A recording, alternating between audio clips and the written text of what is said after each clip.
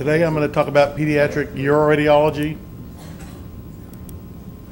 I want you to be able to recognize common pediatric GU conditions, develop differential diagnosis for certain findings, and to hopefully stimulate you guys to want to learn and study more about pediatric GU conditions. When you have adrenal calcifications, neonatal adrenal hemorrhage is a common cause for it, especially in a baby that was stressed. Other causes, it could be infection, it could be TB, it could be histo, it could be fulminant meningococcemia also from meningitis. Tumors can cause adrenal calcifications, neuroblastoma, up to 70% will calcify, pheochromocytomas, and dermoids that can affect the adrenal can calcify. Addison's disease can have adrenal calcifications. There's a rare thing, but they like to ask it about Wolman's disease. That's a familial xanthomatosis condition. It's autosomal recessive. You get lipids and that accumulate in the adrenals, and you get a big liver, big spleen. You can get punctate calcifications in the adrenal, and these patients will usually die in the first few months of life. But if you ever hear Wolman's disease, think adrenal calcifications, big lipids, big hepatosplenomegaly. Here is an example. This was an IVP when we used to do IVPs, but you see these little triangular calcifications right above the superior pole of the kidneys, right where the adrenal glands live. This maintains the shape of the adrenal gland. A tumor will not, a tumor is going to be a mass that calcifies, so it's not going to keep this shape. This is classic for adrenal hemorrhage, neonatal adrenal hemorrhage. What you do is if you do an ultrasound, you will see an enlarged adrenal, and it could be echogenic because of the acute blood. But as this thing, the blood resolves, the adrenal gland will go back towards normal shape, its triangular shape, and then it can calcify. All your pheos, all your other tumors are going to have a mass like. It's not going to be your triangular shape. Here are subtle, amorphous, irregular calcifications in the right upper quadrant. Remember when you read out with me, I always go white calcifications, black portal venous gas, white calcifications, because up to 70% of babies with patients with neuroblastoma, they'll get calcifications. Babies can be born with neuroblastoma, so that's why we always look for calcifications in the upper abdomen. Here's the CT. This looks like the kidney. There's the left kidney, but this is not the kidney. You keep going down and you can see that this is above the kidney and it's not coming from the kidney. This is an adrenal mass and this was a neuroblastoma. Here is the main differential. Sometimes it's difficult to say, is this coming from the adrenal or is it coming from the kidney? And MRI is probably better for that, but you can do reconstructions on CTs. But here, what we'd like to be able to see is the claw sign, which tells you that this is coming from the kidney. This is a huge mass in a little child. This is a Wilms tumor. Wilms tumor, only about 10% of Wilms tumor will calcify. So for your boards and for studying, you need to know the difference between neuroblastoma and Wilms. They love that. Neuroblastoma versus Wilms. The organ, neuroblastoma can be anywhere in the sympathetic chain, but its favorite spot is the adrenal, but it can be anywhere in the sympathetic chain. The organ of Zucker is another place that it likes to be, and that's right below the IMA takeoff from the aorta. Wilms tumor is almost always in the kidney. The best prognosis for neuroblastoma is if the kid is less than 1 year of age. If the kid is less than 1 year of age, is in the adrenal, that's the best prognosis for neuroblastoma. Wilms tumor, the classic age is 2 to 3. It could be 1 to 8. It's rare in an infant. Infant is less than 1 year of age. Classic is a 2 or 3 year old. Mom's giving the kid a bath and feels an abdominal mass. That's the classic board question, written question that they love to ask. Up to 70% calcify, about 10% calcify in Wilms. The shape, these are stippled and these are curvilinear if they are. This is bilateral on 10%, this is bilateral on less than 10%. This can cross the midline over 50% of the time. This may cross the midline. Another name for Wilms tumor is nephroblastoma. The renal vein, this is usually in the adrenal. So think about it, if this mass in the adrenal gets really, really big, it will encase the IVC and the renal vein, as opposed to the kidney tumor, which is in the kidney, and so it's going to grow into the renal vein and the IVC. It will grow into it. Metastasis, the favorite place for neuroblastoma to metastasize to is the bone. The bone more than lymph nodes, more than liver, more than lung. as opposed to Wilms where lung and liver, or lung is the most common and liver is second. So it's total opposite of neuroblastoma. Remember when I go black hole, black Mets, black infection, I go black circle, black infection, black or white tumor, black or white infection, black or white tumor. If we see moth-eaten bone in a kid, we worry about metastatic neuroblastoma. We worry about Ewing sarcoma, the rare type of osteosarcoma, or infection, because neuroblastoma loves to go to the bone. They're associated with congenital heart defects, aganglionosis of the bowel. Wilms tumor is associated with Beckwith-Wiedemann syndrome, sporadic aniridia, renal or genital anomalies, and hemihypertrophy. So we just had one the other day. They said hemihypertrophy, and they did an ultrasound on. So we have to look for Wilms and Beckwith-Wiedemann, which gives you a big liver, big spleen. Neuroblastoma, the clinician should order a urine VMA level because it will be elevated at 95%. When the primary adrenal neuroblastoma metastasizes to the skin, it's called blueberry muffin syndrome. Weger syndrome is a rare genetic syndrome in which the affected children are predisposed to Wilms, about 45%, aniridia, GU anomalies, male more than female, and mental retardation. And if you add obesity to it, that would be Weger-O. This is Weger's from a result of a deletion on chromosome 11. These, most cases, are not inherited. Like I said, if it's associated with childhood obesity, you just put an O at the end of that. They can also get pancreatitis and renal failure. If you do an IVP or you do a KUB after the patient had a CT or had a contrast for like a CT of the chest or CT of the extremity, and you did the KUB and you only see one kidney, you don't see the other one, you got to think about maybe it's congenitally absent. The differential, maybe it was resected, surgically removed.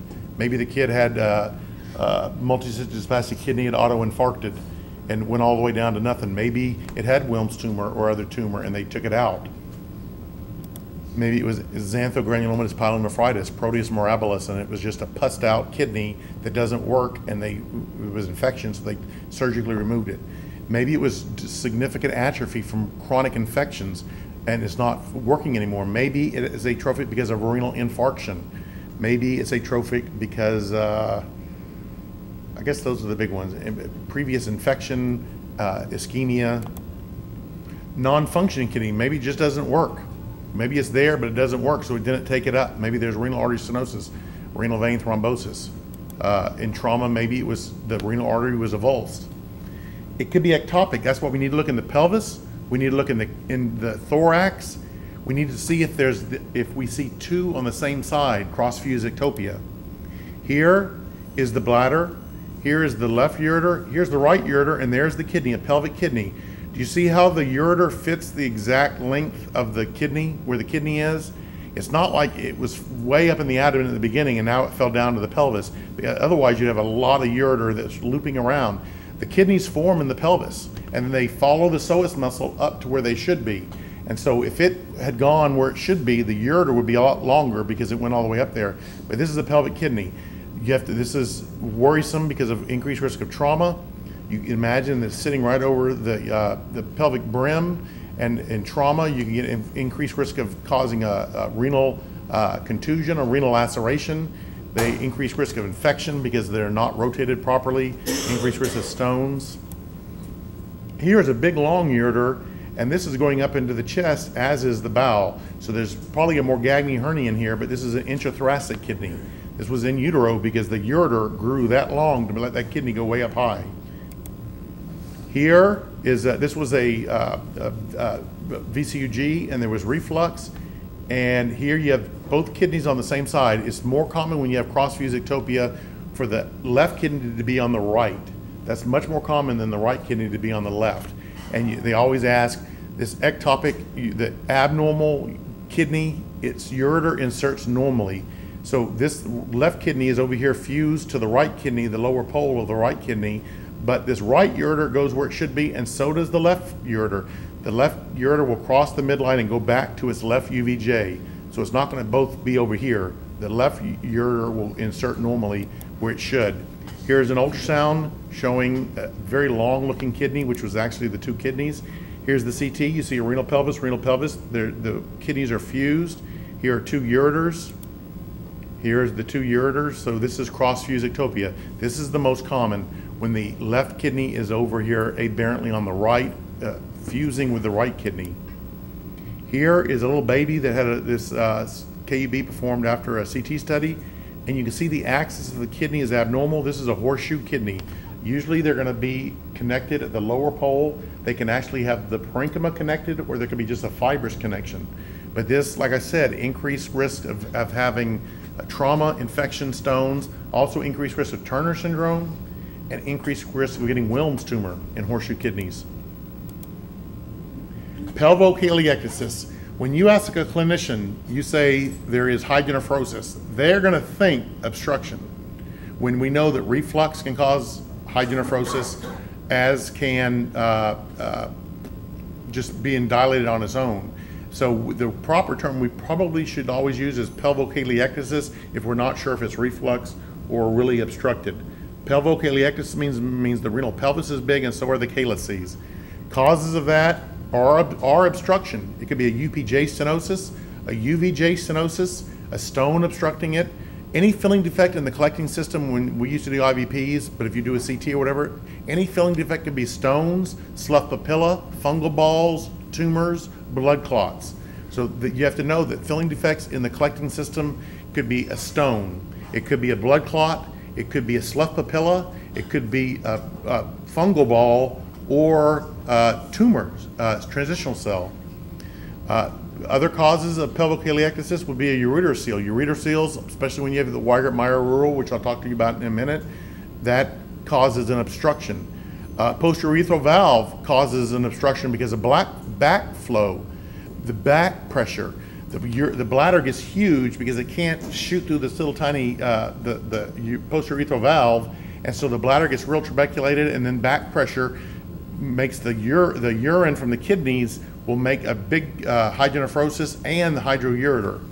You can have an extrinsic impression that causes obstruction, such as a retrocaval ureter, which is usually on the right, or a pelvo-abdominal mass can cause it. Non-obstructive causes include reflux, a congenital primary megaureter, prune belly syndrome, also known as Eagle-Barrett syndrome. The triad is cryptorchidism, urinary tract obstruction from a functional abnormality of the emptying of the bladder, versus less likely a urethral atresia, and absent abdominal wall musculature. So here we go. This is the Foley catheter. Here is the classic cobra head of a ureterocele. Here is an inverted ureterocele. It's going into here. You're not having the cobra head, but this is a huge ureterocele. That ureter is massive. Here's a cobra head. Do you see the cobra head? The white head of the snake and that black outlining it makes it a cobra head. What's the difference between pelvochaliectasis and hydronephrosis again? When the clinicians think of hydronephrosis, they think obstruction.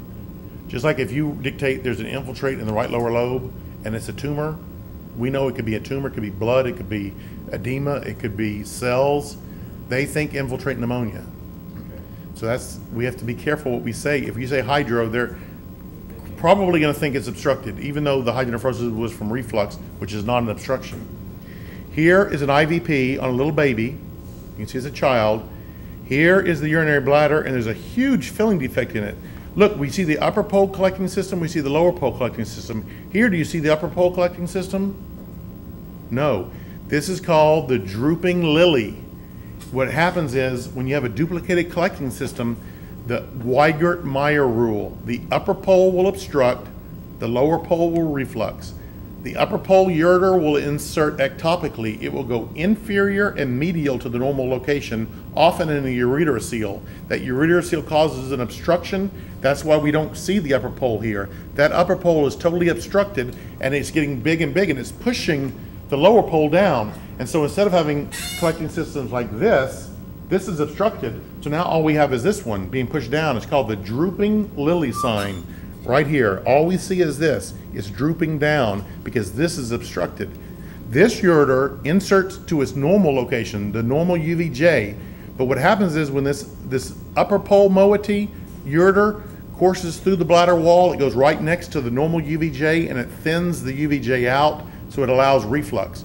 So the lower pole refluxes, the upper pole obstructs. This could easily be on your ACR in-service exam or your boards, because it's called the Weigert-Meyer rule. Very important that you know this.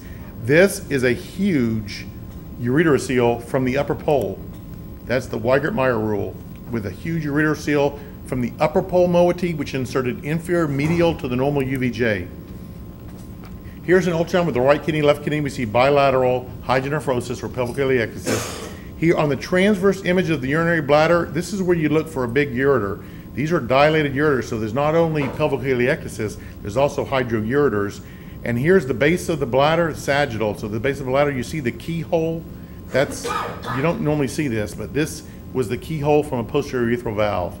So when you see this, and it's a boy, they're going to do a VCUG.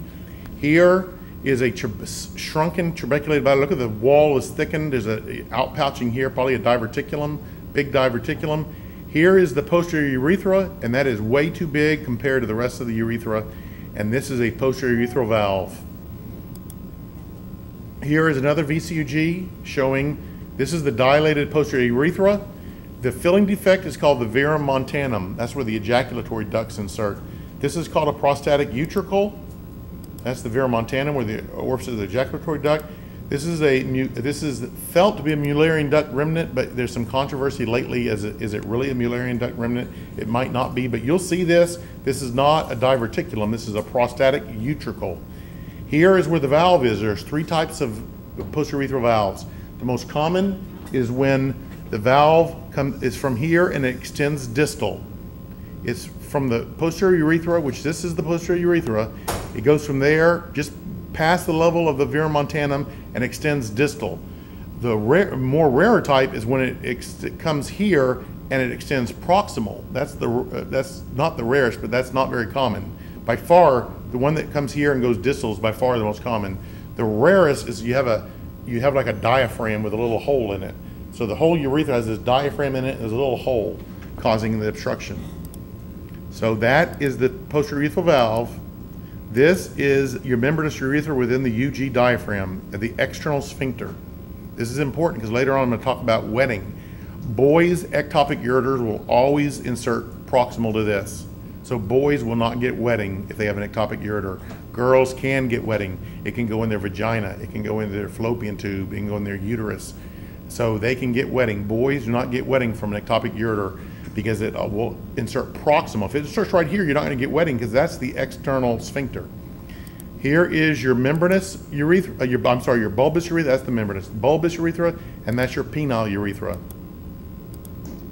Here is an Aunt Minnie. And for students that don't know what Aunt Minnie means, it's the term that we use when you look at this and there's no other differential this could be. Everyone should know it, especially senior residents should know it. It's because if you have an aunt named Minnie and she came right by you and you see her, you should know that's Aunt Minnie. You don't think, is that Aunt Minnie or is that Aunt Sarah? Unless they're twins. But here, you have a very dilated renal pelvis, dilated calyces, infundibula with club calyces, and the ureter courses medial to the L4 pedicle on that side. It's coursing medial. This is a retrocaval ureter. If they're both ureters are going medial, that would be retroperitoneal fibrosis. But this was a retrograde. The urologist put his catheter in the bladder, cannulated the UVJ and injected contrast, and it shows the retrocaval ureter, which is persistence of the right posterior cardinal vein ventral to the ureter and failure of development of the right supracardinal system. But just get this, if you see it go medial to the pedicle, the L4 pedicle, that's a retrocaval ureter. If they show you one and you see both ureters going medial, that's retroperitoneal fibrosis. Here is a VCG. We do these VCGs all the time. They usually do it on a boy. They usually do it on a boy's first bladder infection, or if they do an ultrasound. A lot of times they'll say fetal pyelectasis or pelvic ileectasis on a fetal ultrasound, and then we do the renal ultrasound. We see a dilated pelvis. If we see bilateral dilated pelvises or calyceal systems, as a boy, we need to do a VCG to look for a posturethral valve and for reflux. In girls, they will do the renal ultrasound usually after the second UTI, but it all depends. They're changing it now. They might not. But here's the bladder. What we're doing is we're using catheter that the across the street the urology nurses put in or the pediatric nurses put in. On the wards here, the pediatric nurses put the catheters in. We use gravity. We use dilute cystographin. We do not hand inject this. Amy Rowell, who was a resident here, went to a pediatric fellowship. She's at Texas Tech in Lubbock, and she was covering one day, and I got a text, and she said, the tech is saying that the other radiologist that does these always hand injects, and she goes, I don't think we're supposed to hand inject. And I said, do not hand inject ever on a VCG. You could rupture the bladder if you're strong enough. You could push so much force in it, you could rupture the bladder.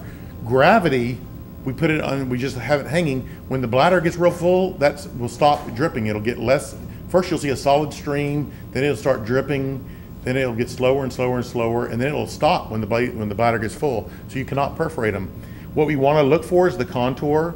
We want to do one early on when the bladder is just partially filled. That's the best way to see a ureter seal, because when the bladder gets real full, you can miss a ureter seal. We want to oblique them so we can see behind the bladder, the contour of the bladder. We want to always look for reflux. We want to make sure that there's no reflux. There should be a one-way street.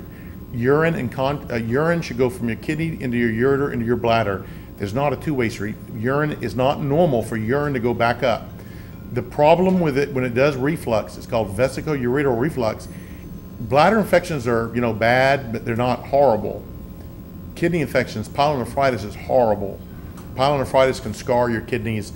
If you scar your kidneys bad enough, you can lose renal function. We have 2 kidneys, so that's great that we have 2 kidneys, but we'd like to keep our 2 kidneys working. And so we don't want pyelonephritis. And so if we see reflux, if you see reflux, you're across the street and you see vesicoureteral reflux, and you say to the mom, do you have an appointment with a pediatrician? She said, in a month.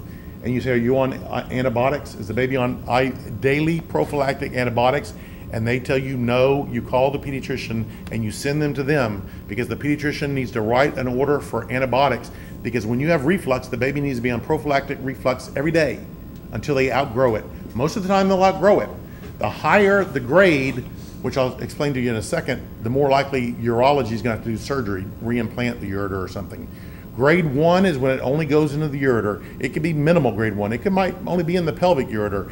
It might be all the way close to the renal pelvis and then stop. That's still grade 1. Grade 2 is once it hits into the renal pelvis, that's grade 2, but there's no dilatation. Grade 3 is when the renal pelvis and the calyces start getting a little bit bigger. Grade 4 is when the ureter is getting bigger, the renal pelvis and the calyces are getting bigger with blunting, and then grade 5 is significant dilatation, tortuosity of the ureter, huge renal pelvis, huge blunted calyces. This is grade 5. Look how tortuous this ureter got. It got so big because of this constant reflux. This is significant. Urology is definitely going to have to do something about this. But you have to look for bilateral reflux. You look for unilateral reflux. Here's the calyces. Look, these calyces are blunted. This is severe. Here, if you see an abdomen like this, does this look like a normal abdomen to you guys? Does even when you have ascites or fat, does it look like that? Does ascites a protuberant abdomen ever look like that? No, this is oblong and looks soft. Here, look, it changed.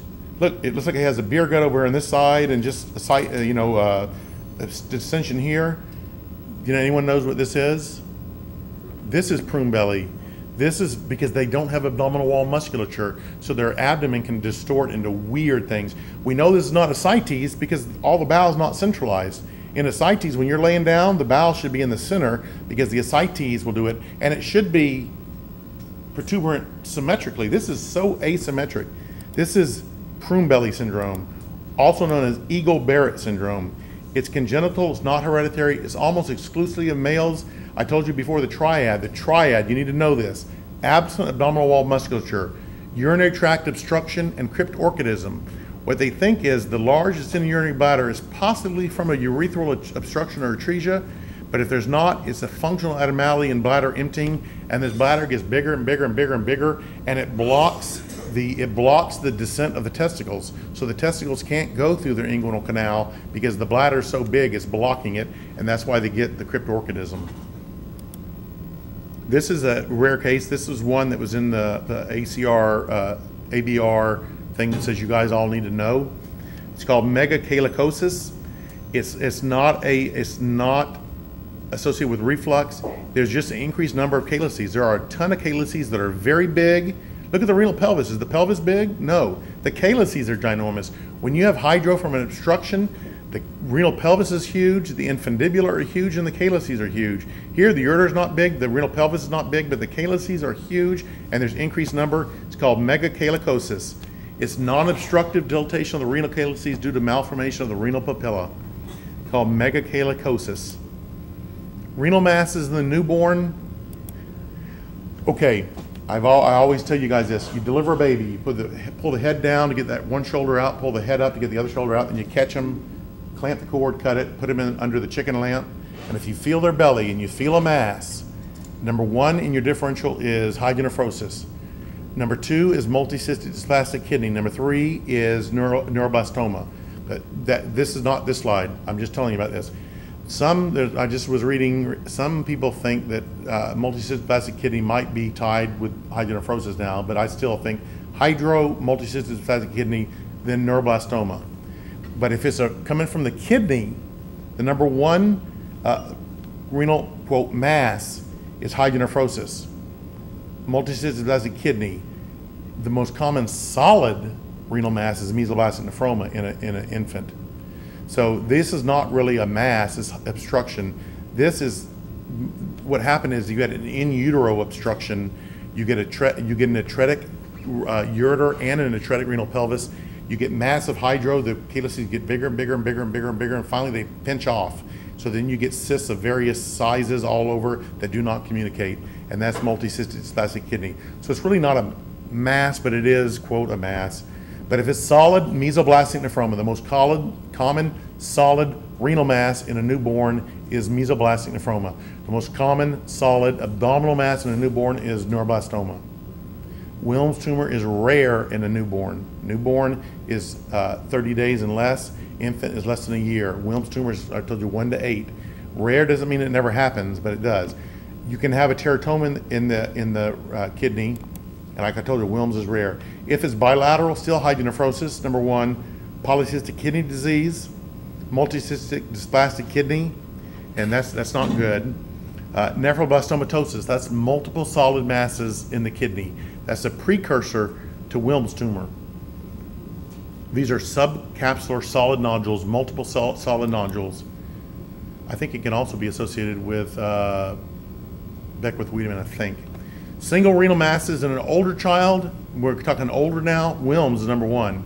Multilocular cystic nephroma, that's a benign tumor with malignant potential, so they'll take it out. The thing you need to know about multilocular cystic nephroma is well circumscribed with a thick capsule. It's unifocal, it doesn't communicate. They're various size, septated cysts, and it's usually in the lower pole.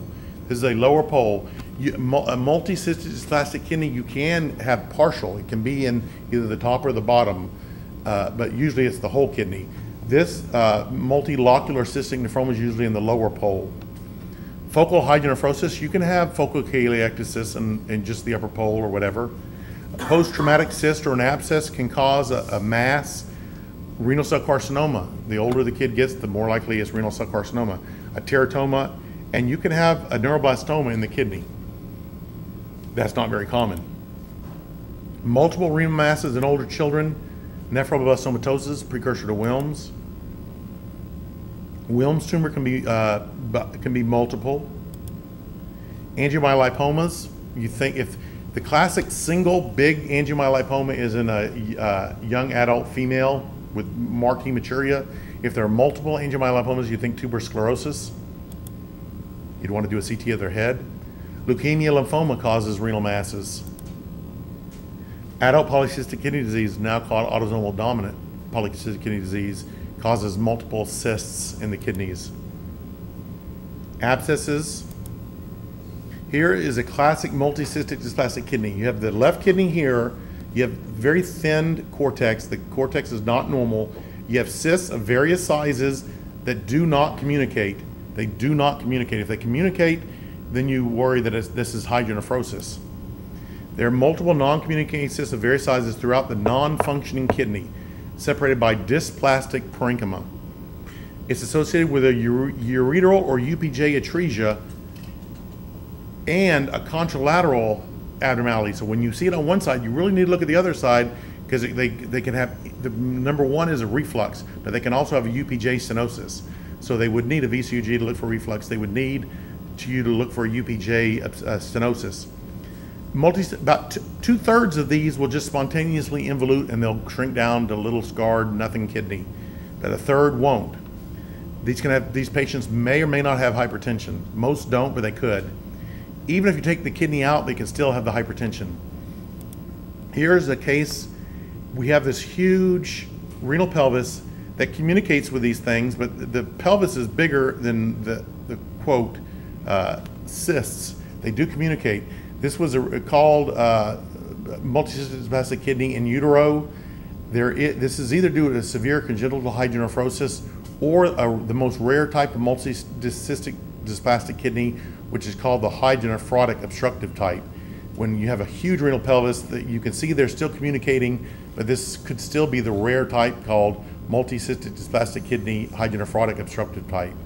So just realize that it's, but if this was there's no parenchyma, you barely see any parenchyma. They did a nuke med study on this thing, it's not functioning.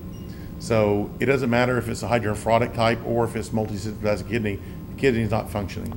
But if it was a brand new baby, you'd want to worry. There are communications. Is that hydro? Do a nuke med study. If there's any renal function, we know it's not multicystic dysplastic kidney, and maybe the urologist can go and put a stent in there or a nephrostomy tube to try to save whatever function there is in that kidney. Here's a KUB that you might have done for this was done for an IVP, but maybe you just did it after a CT or any IV contrast. We have huge kidneys bilaterally, huge kidneys, and there's the contrast in the bladder. And if you did an ultrasound on this baby, you would see huge echogenic kidneys. This is infantile polycystic kidney disease or autosomal recessive polycystic kidney disease. Polycystic, they have 1-2 millimeter cysts.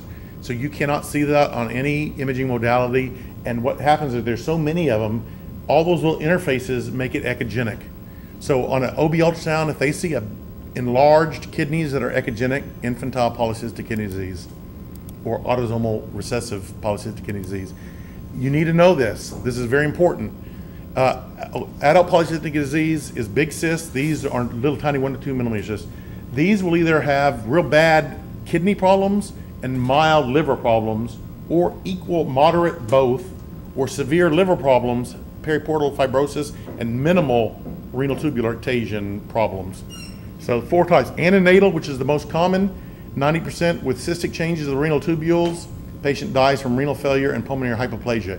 If your kidneys don't work in utero, you don't make urine, which is what the amniotic fluid is, their lungs won't form. They will, if you see a baby and they're born with bilateral pneumothoraces, you have to really worry about that's pulmonary hypoplasia, and there's some renal anomaly or obstruction of the urethra because they didn't make urine.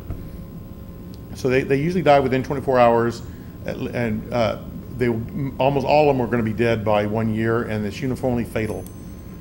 Type 2 is the neonatal type. When renal tubular ectasia is 60%, now you're starting to get the hepatic fibrosis. Patient's going to die from renal failure and hypertension within the first year of life, usually.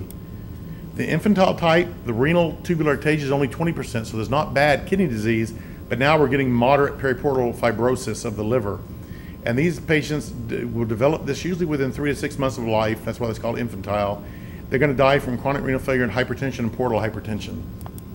And the juvenile type, the renal tubular ectasia is only 10%, but the severe hepatic fibrosis and proliferation of bile ducts, and they're going to die from portal hypertension.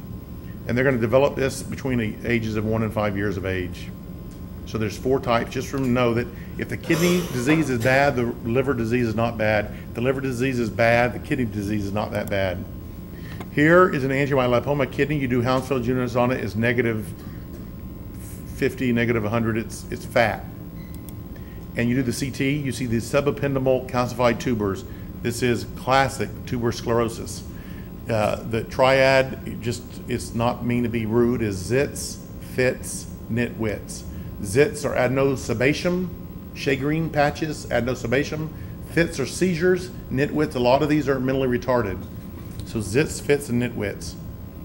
You have to know that you can get tuberous sclerosis in the anterior portion of the third ventricle, right near the foramen Monroe. This is the foramen Monroe. This is the frontal horn of the lateral ventricle. This is the third ventricle. If you have a tuber right here, it can degenerate into a malignancy, and that's called a giant cell astrocytoma. So giant cell astrocytomas are in patients with tuberous sclerosis that tumor degenerated into a malignancy.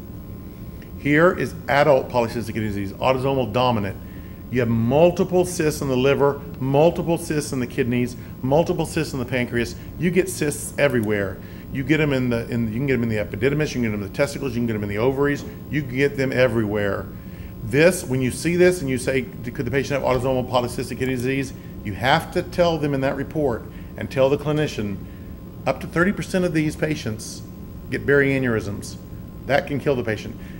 Adult polycystic kidney disease, these kidneys are going to fail at some point in their life if they live long enough. So they will get renal failure, okay? But that could be later on as a thing. They could die from a ruptured barrianeurysm. So they're going to need to do a CTA or MRI of the circle of Willis to look for that barrianeurysm. You need to let them know that. Cysts everywhere. I told you barrianeurysm, that's the key, and they guarantee you that could be on your boards and your in-service. Barrianeurysms with this. A lot of these will have hypertension, and it's going to they will get renal failure. They will get renal failure. Here is another IVP, excretory urogram, which we used to do a lot of, but you can still see this on because trauma patients, they'll do the CT and then they'll do an abdomen, or they'll get a chest X-ray and you'll still see the collecting systems, or they'll do a pelvis and they might go up high and you'll see the collecting systems. You see this little calyce right here? It's a cup, and there's a little round circle in the middle of it. This is papillary necrosis. This is the papilla that lives in the calyces. The papilla have those little collecting tubules that the urine drips down and goes into the calyces, then goes into the infundibulum, then goes into the renal pelvis and the ureter and the bladder. You can get different types of papillary necrosis. It could be around the edges. There might be straight lines around the calyce. This is the calyx. This is called the fornix. These tips are called the fornices.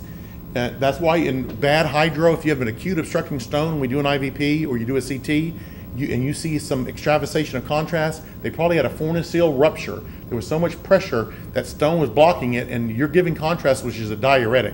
It's putting a lot of fluid in that kidney, as is the contrast going in there.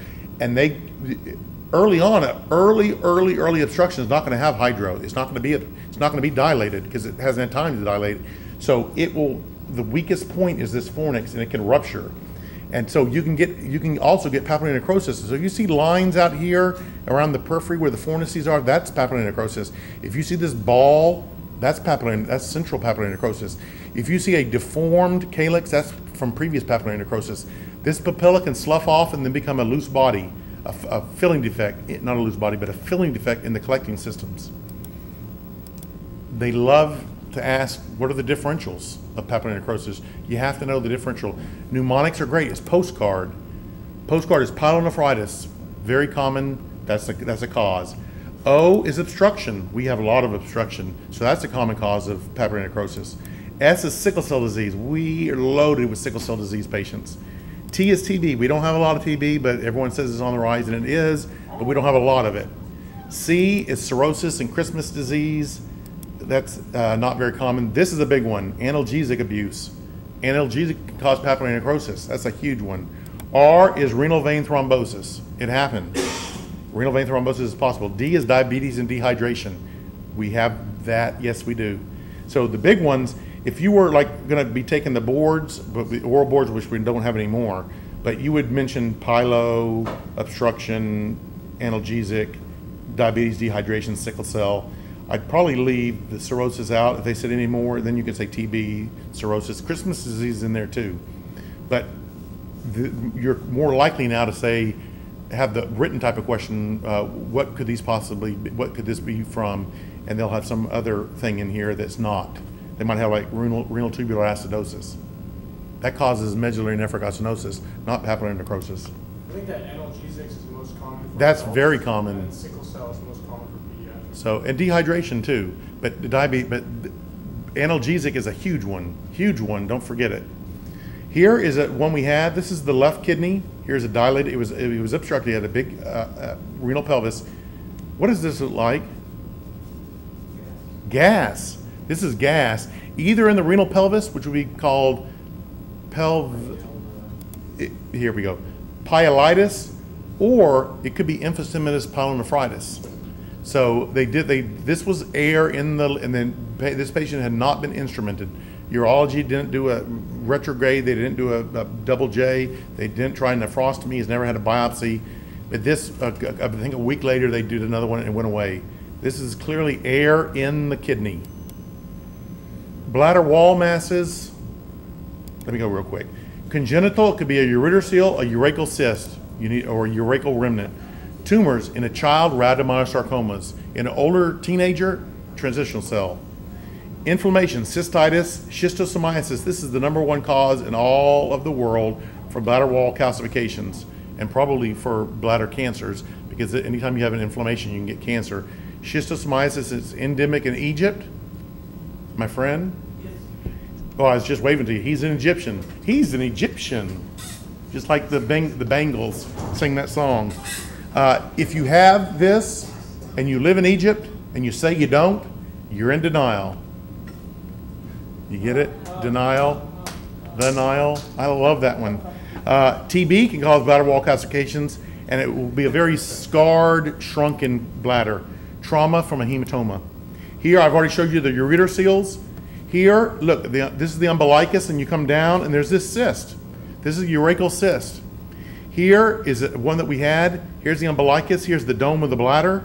There was fluid going all the way up in here. This was a patent urachus. This is urine coming out of it. You need to know the different things. There is a patent urachus when it's open on both ends. In utero, this is open.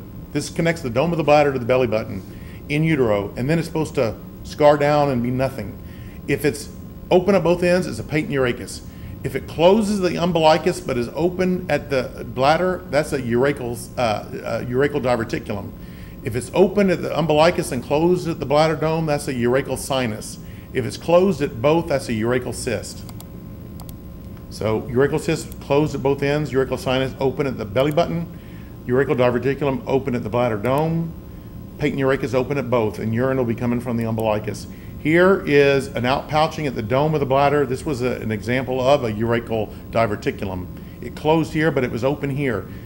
For adults, if there's a mass at the dome of the bladder, you need to say this could be a transitional cell carcinoma, but it could be a urachal carcinoma. Urachal carcinomas are adenocarcinomas. So if they do a biopsy on a bladder mass and it came back adenocarcinoma, you know it was a urachal carcinoma, because the rest of the bladder masses are going to be transitional cell. Dr. Hellman had a horrible, she didn't have one, she had a patient that grew out above the pubic symphysis, grew out through the skin, and it was an adenocarcinoma, urachal carcinoma. Here in the bladder, we have this fungating, this was from an old ACR in-service exam, this fungating polypoid-like mass, much enhancement. Maybe if you did an ultrasound, it could look like grapes, sarcoma botroides or rhabdomyosarcoma. That's the most common cause in a child for a bladder mass. An older person is going to get transitional cell. Here are numerous bladder diverticula, and in this one there's a filling defect. That's a big stone. Anytime you have diverticula, that's bad because you have stasis of urine. When you have just stasis of urine, just like any stasis of anything, bad things happen. Here in the world, when you have stasis of water, you get mosquitoes.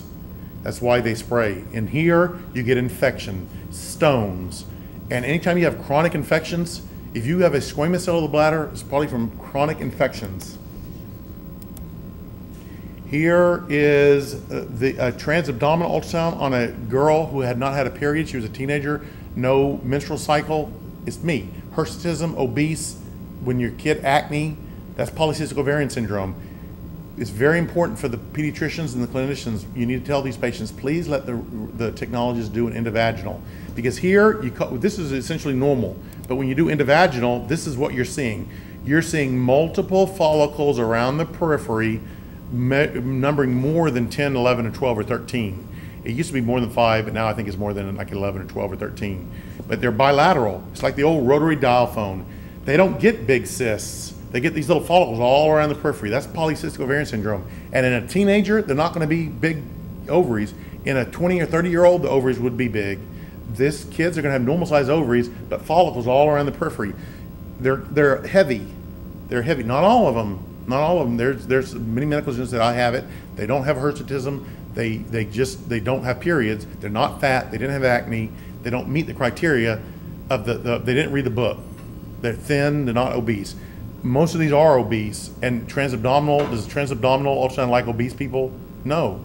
Ultrasound hates fat people. So that's why we need to do endovaginal to get it right next to those ovaries to see this. Polycystic ovarian disease is also called Stein-Liebenthal syndrome. 2.5% of women have it. Androgen excess from deficient aromatase activity. These women can get pregnant. They put them on metformin and other stuff to help prime them. They can get pregnant. It's usually in the late second decade because, well, that just, if a 15-year-old hasn't had a period yet, they start thinking, why has she had a period? Like I said, this is the classic, but not always. Enlarged ovaries, 30% will have normal size ovary. I'm telling you, a 13 or 14-year-old are going to have a normal ovary. They're going to have more than 11, 12, 13 follicles around the subcapsular location. Here is an ectopic ureter inserting into the urethra.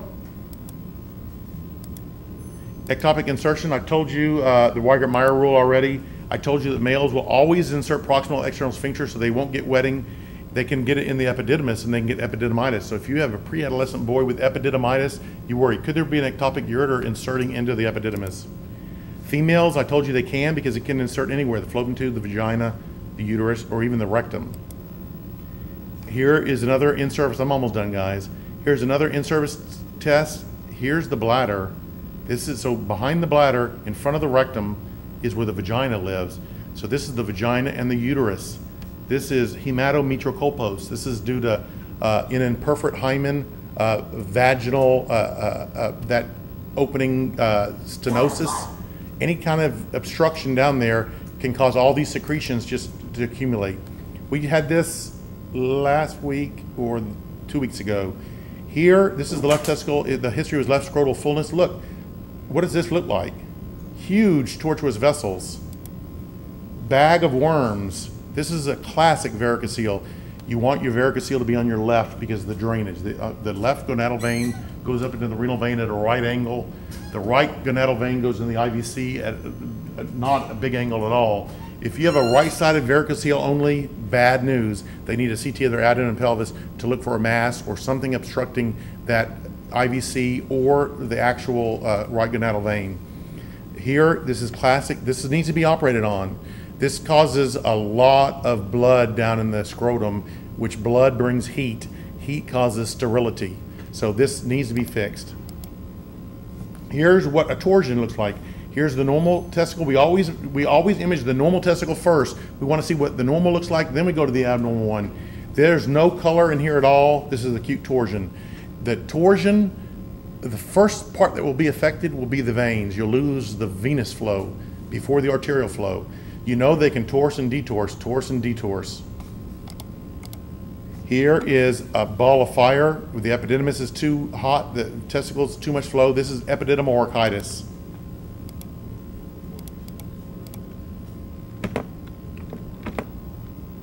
Questions. What is the most common palpable abdominal mass in the newborn? Hydronephrosis. What is the most common solid abdominal mass in a newborn? Neuroblastoma. What is the most common solid renal mass in a newborn? Mesoblastic nephroma. What is the most common palpable solid abdominal mass in a 2-year-old? Neuroblastoma. Wilms tumor. Wilms tumor. What is the most common malignant bladder tumor in a child? Rhabdomyosarcoma. What are causes for bladder wall calcifications?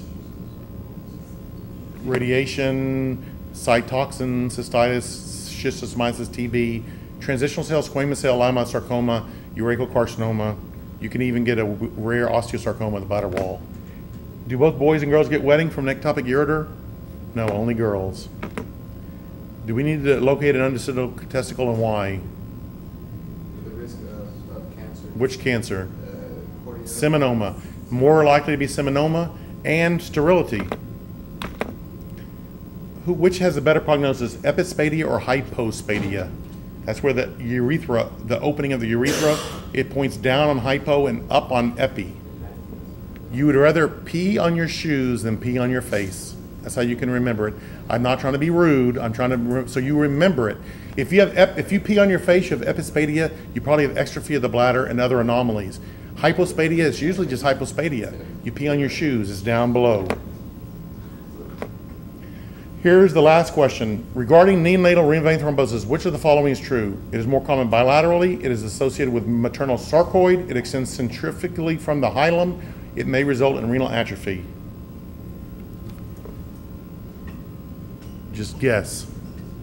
D. It's typically unilateral, more common on the left. It's associated with maternal diabetes. It usually begins in the distal vessels in the kidney, and then it works its way towards the hilum, not from the hilum out. And after resolution of it, there is a variable renal atrophy and involution with variable and reciprocal return of renal function. Thank you, guys. I appreciate you. I hope this stimulated you to want to learn more and read more. That's what we all strive for. We all want you to want to learn more.